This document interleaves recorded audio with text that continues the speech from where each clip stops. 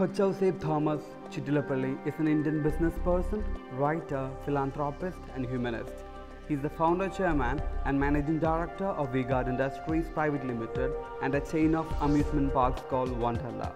Kochouseph Chittilappilly Foundation, a non-profit organization founded by him, is engaged in charitable and philanthropic activities.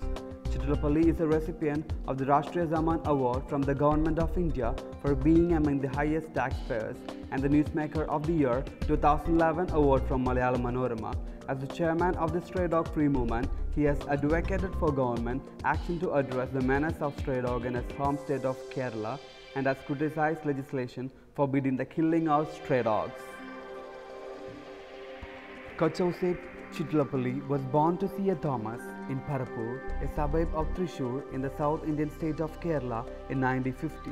His early schooling was at the local church, after which he graduated from Christ College, Irunalakuda, and followed it with a master's degree in physics from St. Thomas College, Thrissur in 1970. His career kick-started in 1973 at Telix, a Trivandrum-based electronics company manufacturing voltage, stabilizers and emergency lamps. In the capacity of a supervisor where he worked for 3 years, in 1977 he founded V-Guard Industries, a small electronics manufacturing unit for the production of voltage stabilizers with a capital of 1 lakh, which he borrowed from his father.